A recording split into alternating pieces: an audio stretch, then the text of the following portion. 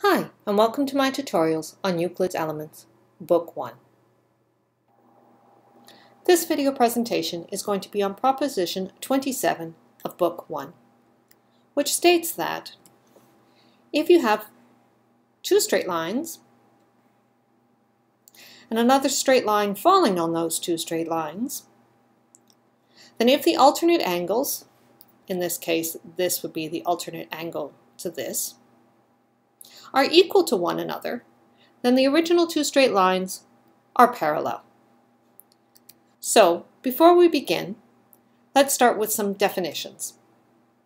Parallel lines, if you have two straight lines that continue on indefinitely forever and ever and ever and ever, they never cross. Alternate angles, if you have our two straight lines with a third line crossing it, then alpha and delta would be considered alternate angles, and beta and gamma are considered alternate angles. So let's begin our demonstration. Let's start with two lines, AB and CD, have a third line cross at points E and F. Now we have angles alpha and delta, which are alternate angles. And this proposition states that if alpha is equal to delta, then AB and CD are parallel. We're going to demonstrate this again by using contradictions. So let's assume that the lines AB and CD do meet somewhere far down the line at point G.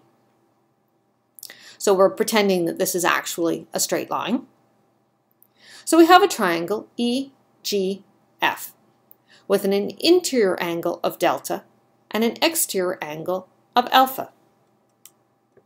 Well, according to our proposition 16, alpha, being the exterior angle, must be larger than delta, the interior angle. But we've already stated that alpha is equal to delta, so alpha cannot be larger than delta, in which case we cannot form a triangle on this side of our line, and consequently AB and CD never meet at a point G. So thus we have demonstrated that AB and CD are parallel lines if the alternate angles are equal. And that concludes this video presentation. To see the next presentation, just click the next button.